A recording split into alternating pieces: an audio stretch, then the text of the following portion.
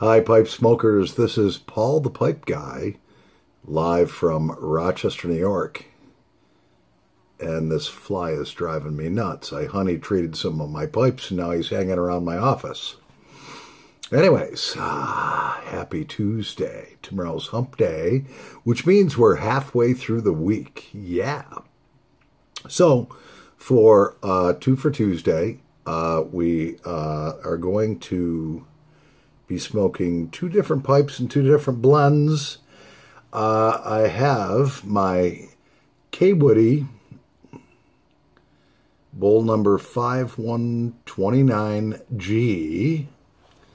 It's a K-Woody Super Grain, and that is a hexagon. Yeah. And that puts the bowl number, puts the production date. You have to look at the bowl number and how many holes do you have in your stinger. There's 4 holes in there, which is the earlier version. Then they drop down to 3 holes in the stinger ball system.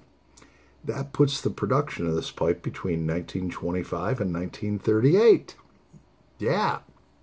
And in it, we have something that I've had jarred since June of 2020, and that is Captain Black Cherry Aromatic, which was the only blend I smoked for the first year and a half. I started smoking a pipe 2.5 years ago. And then I discovered the 70 other blends I now own, and some of them, several tins of them, or several pounds. For the ones I bought in bulk. So let's light it up, see how it tastes. And this hexagon pipe is absolutely in pristine condition. No teeth chatter, nothing. It looks like it just came out of the box. What a gorgeous pipe. And I only paid $40 for this. This pipe's worth a lot more than that. So here we go.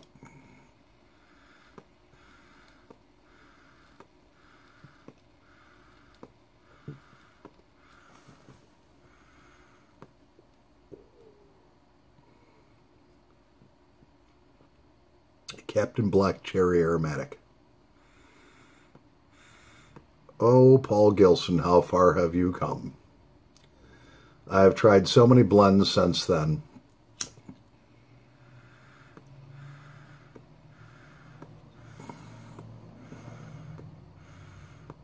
I like the Latakia blends or the English blends.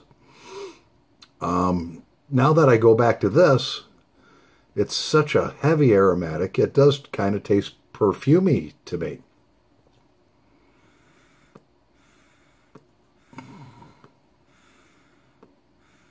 And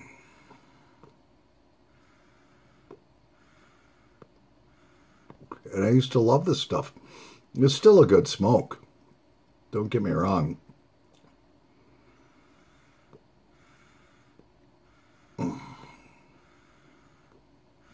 Yeah, and as you can see, I am growing the mustache and goatee back. This is about 1 week's worth of growth. It's all white. I don't have a gray hair in my head, but my mustache and beard, they're white. How could that be?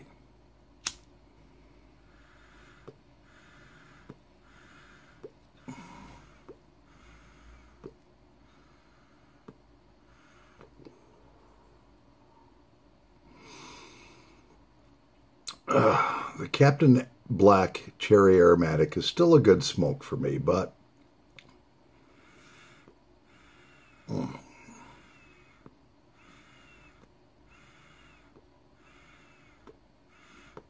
I have many others that are my more favorite now. This one will give you tongue burn or tongue bite.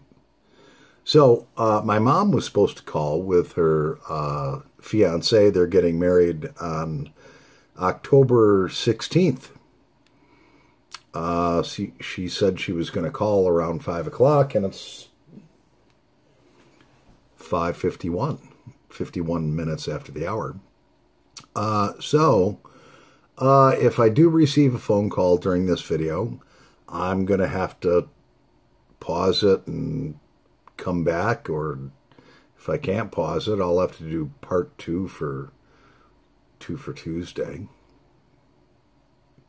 Never done 2 for Tuesday in 2 parts.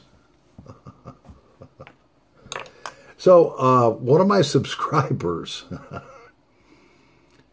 I don't know what his condition was, but, and I won't mention his name, I did a video and he liked it and all that stuff and made some nice comments. Then he followed up with, unsubbed you. So, you know, I was curious. I said, why did you unsub me? And he's like, this has become like the cat channel now. Well, okay. A week and a half ago, I got a new kitten. The thing's climbing all over me, as most of you saw. And this subscriber's offended by a kitten. Oh. He says, if you sub me and look at all my pipe collection, I'll resub you. I didn't even respond to it. We have 391 subscribers now. Thank you, subscribers, for subscribing and watching my videos. I do think that I do have a little bit to offer to the pipe community.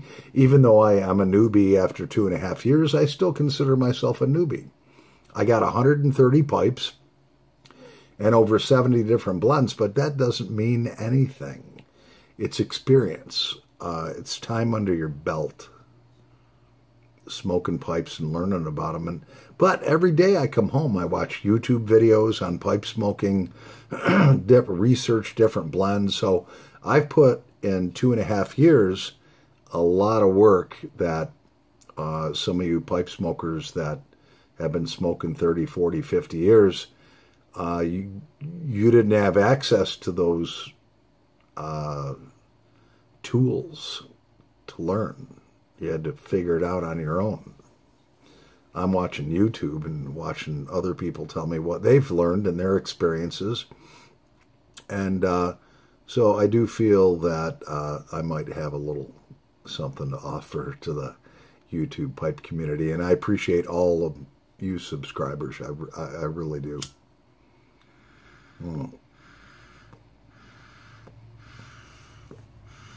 So,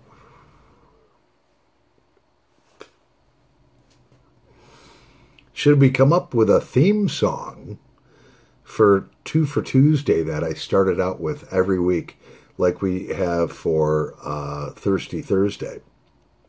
Thirsty Thursday, I do Tumbling Dice. I started out, first 45 seconds of the video is off their May 9th, 1971 album.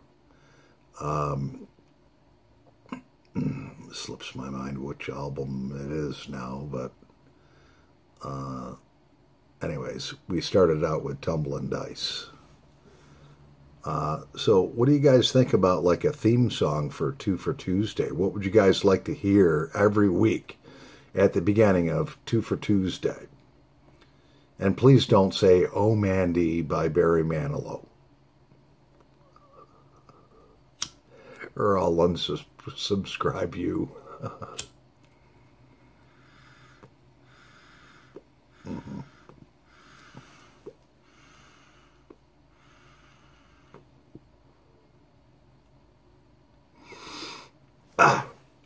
All right, so my beautiful K-Woody is starting to warm up just a little bit.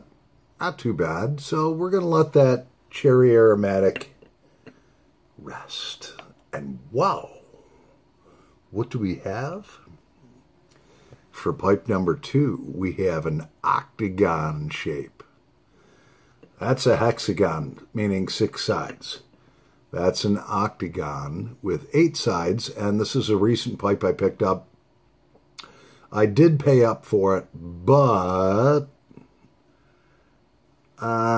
brand new. It's, you know, a $300 pipe. I think I paid $120 for it.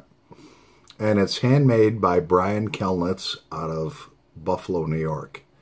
Kelnitz, K-A-L-N-I-T-Z. And it has no bowl number or anything on it. So it's an octagon shape with kind of an octagon-shaped dome, kind of a squarish, rounded shank. It takes no filter. And just a great pipe. And I've done some reading up on this gentleman, and he uses no power tools, no lathe or anything. All the stuff is hand done, all by hand. No power tools. And he only uses 100-year-old aged briar. Actually, I talked to one of his employees, and he's like, when he mentioned 100-year-old aged briar, I was like, well, Dunhill has aged briar. He's like, not like this. He says, you buy one of Brian Kelnitz's pipes, and you will put your Dunhill down. And my Dunhill was my best smoker. This now comes right up neck and neck with it. I can't decide which one is better. But in this, we have by East India Trading Company, Officers Club, which is a phenomenal blend. This is like one of my top blends that I love. And the reason why I love it, and actually I had 6 tins. I just finished the first 10. I'm down to 5 tins.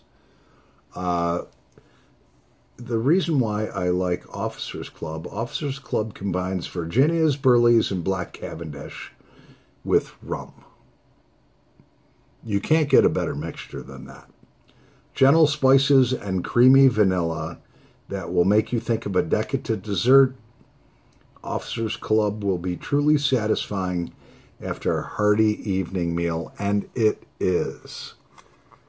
If you like that kind of stuff in your tobacco, if that sounds appealing to you, you should definitely pick up a tin of East India Trading Company Officers Club.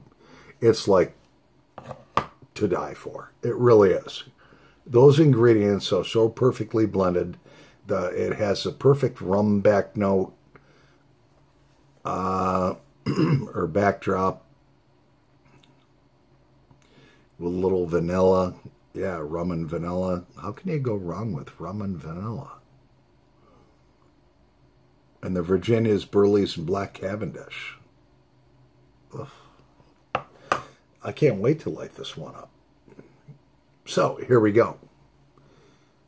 With our Brian Kelnitz handmade pipe out of Buffalo, New York, which is actually only about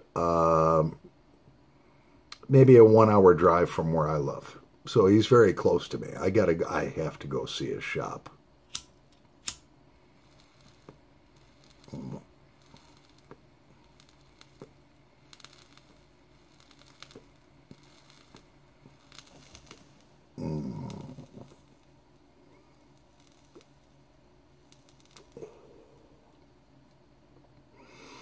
Oh, that's so good.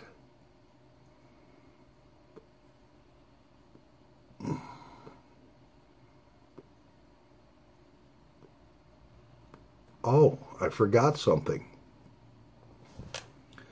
I forgot it's 2 for Tuesday, and I have 2 Busch beers over here. Paul the Pipe Guy's favorite adult beverage. Yes. And so we have to open one up and clear the palate from that perfumey Captain Black Cherry Aromatic that I once oh so loved. I still do like it, but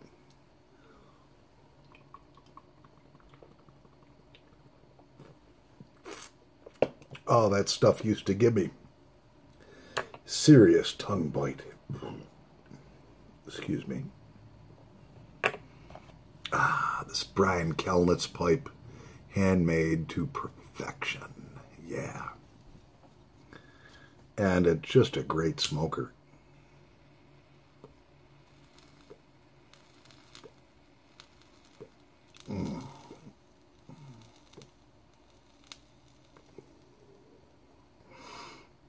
I would never think of putting Captain Black Cherry Aromatic in this pipe. Why? Most of you probably already know. It'd poison the pipe. It would just ghost it forever.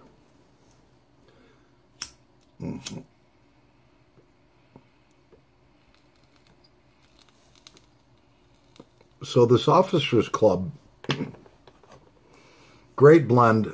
It is quite moist, so if you're going to smoke it and you want it to burn really nice, I recommend taking enough to fill up your bowl, put it on your desk or your cutting board. I always have a cutting board on my desk permanently. Yep. For plug and so forth. And then just kind of put enough for your bowl and just kind of spread it out a little bit and let it sit for 15 or 20 minutes and dry. Then you won't have to keep relighting it. I think it's all the rum they put in there.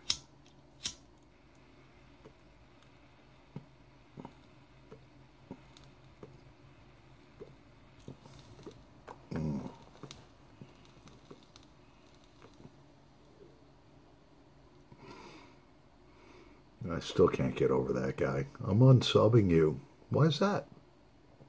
This is turning into the cat channel. You're going to let a little pussy offend you? Come on. There's people on here that listen to me sing and don't unsub me. Well, some of them do. Actually, this time I put on 2 videos where I was singing, and I was surprised I didn't lose 1 subscriber, so I must have either really did a good job or you guys are just getting used to realizing that every once in a while Paul the Pipe Guy throws a tune or 2 on, you know.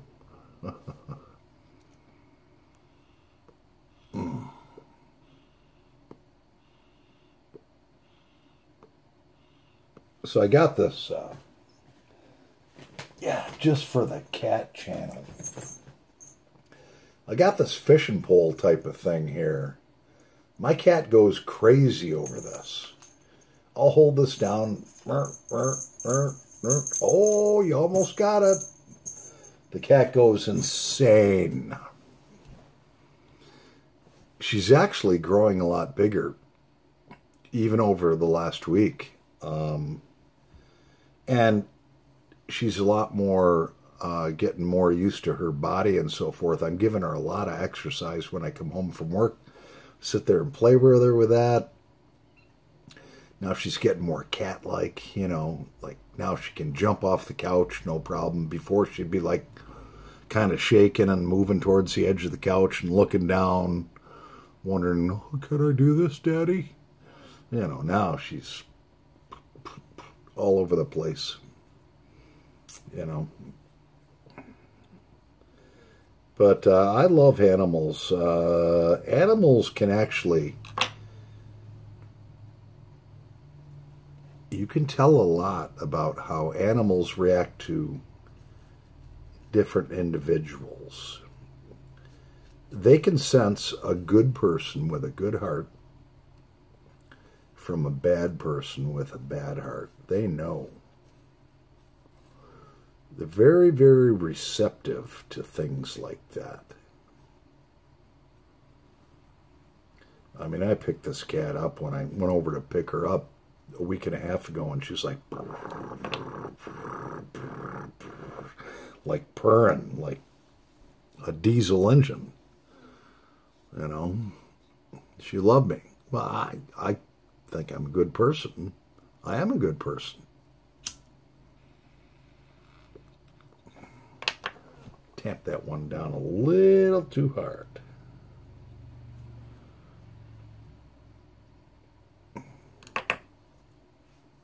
Ah, there we go.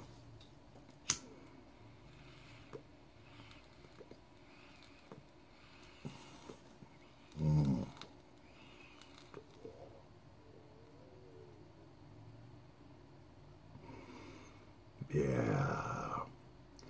Stay smoky, my friends.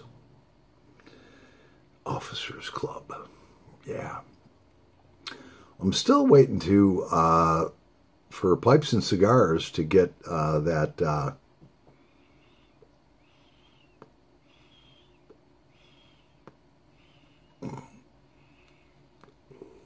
squadron leader back in. Nobody has squadron leader in stock anywhere. And it's a Latakia's Lover's Best Blend, they said. I'm going to pause the video for a second. I have to take a little break, and I'll be right back.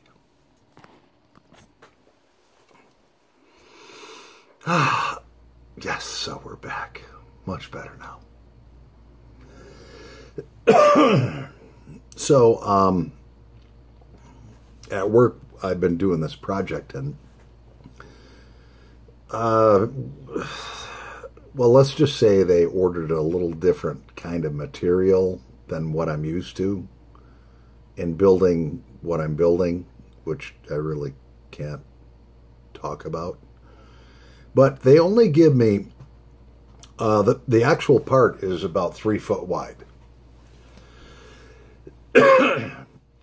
They only give me 30 thousandths of an inch tolerance as far as flatness, meaning, you know, I have these 5 parts that I have to weld together, and they can't bend or anything like that. Put a straight edge over them, and if they're more than 30 thousandths of an inch out of whack, they fail. And then they have to go and get bent into shape, and that kind of bends those guys out of shape that have to do that. So I finally, after I had my first failures, I was like, what the heck? And even my certified welding inspector was like, well, you're just going to have to figure it out. I'm like, well, dude, you're the certified welding inspector. If something's getting messed up because we're using a different grade of material or whatever, you have to work with me. Well, you should work with me to figure it out. Nope, you're going to have to figure it out on your own. I got a lot of other things going on. And I'm like, now, after a month, I finally figured it out.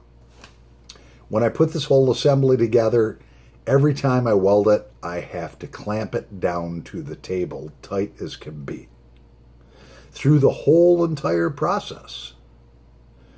I got 10 of these parts back today, which weigh, oh God, they got to weigh 250 pounds easily when they're done.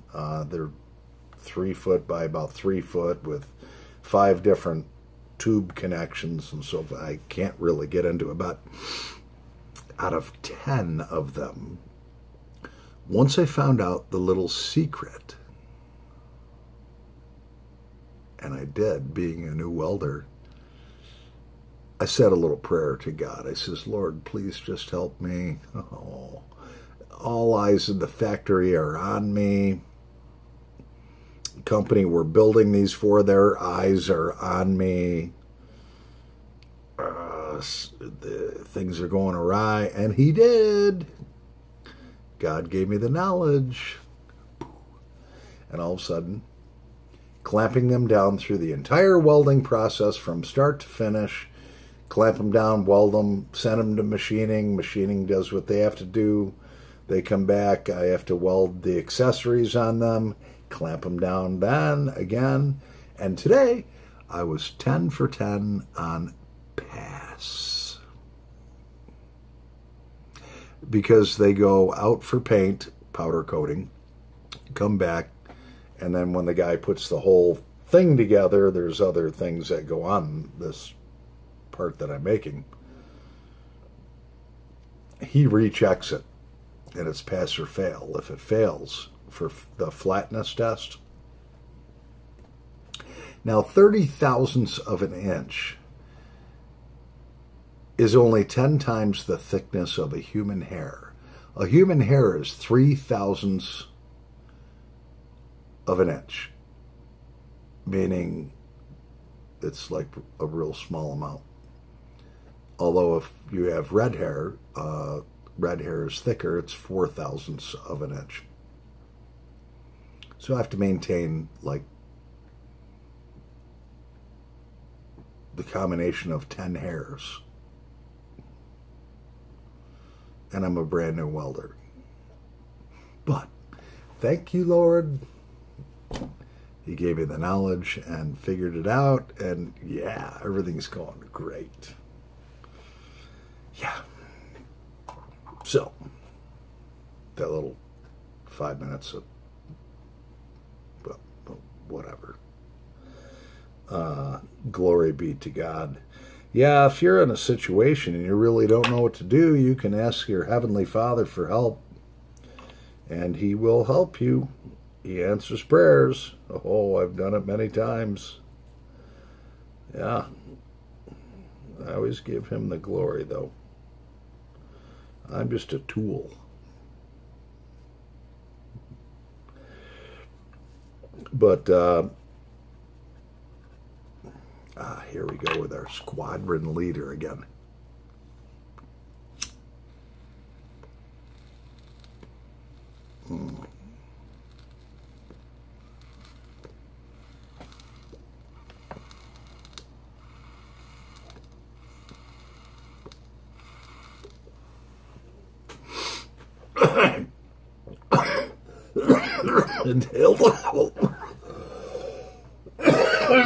So I was wondering here for like about a half hour where the cat was,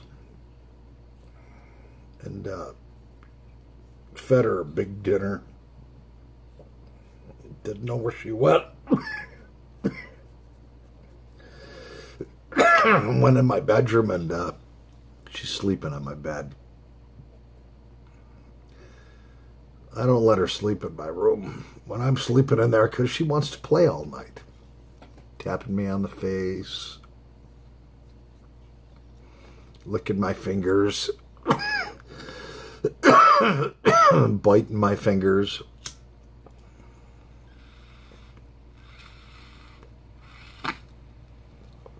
Whoa, what just happened there? Ooh.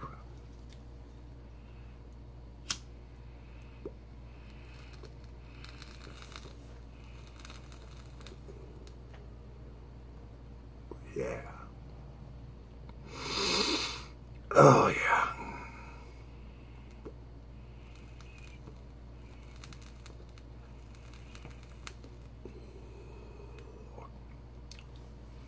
So if anybody has a tip on where the squadron leader can be found, you really want to buy 5 or 6 tins of that. Yeah.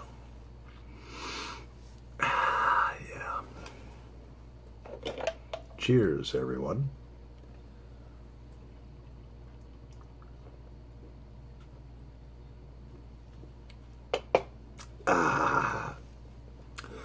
So we're coming up on, excuse me, beer does that.